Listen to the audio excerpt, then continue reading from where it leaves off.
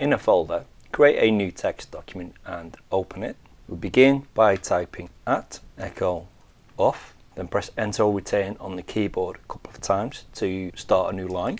Then we're going to type echo space 2 greater than symbols or 2 forward arrows space, then the name of the Excel file that you wish to create. And to create another Excel workbook, we'll do the same on the next line, echo space 2 greater than symbols.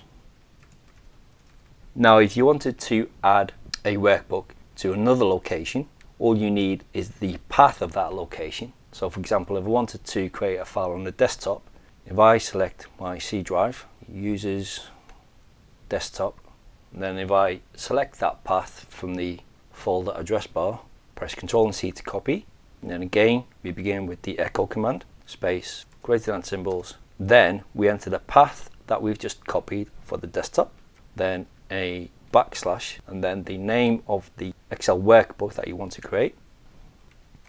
Then select File, Save As, give your file a name, end it with the .bat file type, a batch file, and select All Files, click Save. Close your Notepad file that you had open. Find your batch file you've created and double click to run it. And you can see we have our 2 Excel workbooks that we just automatically created. And if we navigate to our desktop, you can see we have our 3rd Excel file that we created.